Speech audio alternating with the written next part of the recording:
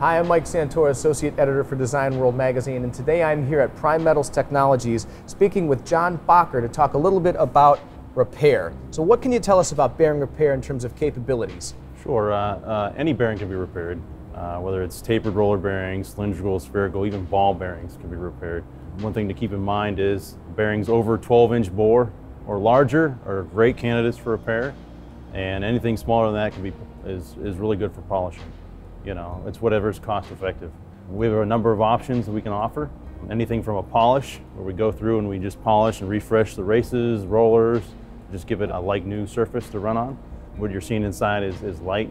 If it's a little more damage inside, we can do a rebuild, where we put brand new rollers inside, replace the rollers with rollers made right here.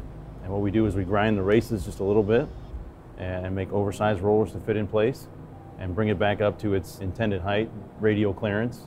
So a bearing like this, a repair that also could be done, say if you got this bearing and it could be rebuilt. This is a very expensive bearing. So say the raceway's bad, we can make a new raceway, rebuild all the other components and put it together and get you up and running. We can also do a polish repair on something small like this. We pull all the rollers out of it, we polish it, hand polish the races, and bring it back to a like new condition.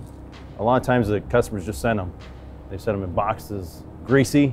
We clean them up. You know, with these, they'll send us a whole box full, tell them which ones are good, which ones are bad, you know, what it takes to get them up and running again. Okay.